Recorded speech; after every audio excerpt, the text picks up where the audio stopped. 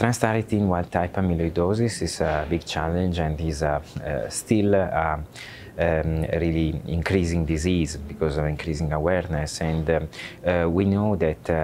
identify patients that are at high risk of mortality can be a challenge, but it is not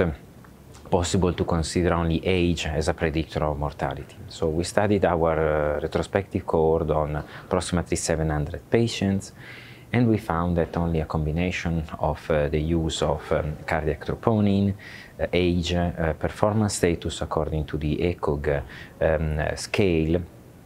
and NT-proBNP allowed us to identify a subset of approximately 5 to 8% of patients that have a really high risk of mortality in the first 18 months.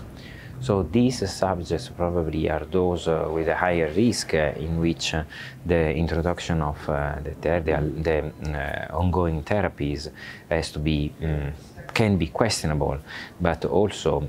probably these patients has to be treated with more aggressive and more new options, or in order to try to obtain a response and an improvement in survival. So we really believe that for this patient population is not just one parameter that allow us to identify the high-risk patient, but a combination of different parameters, and cardiac biomarkers can play really a great role in this setting.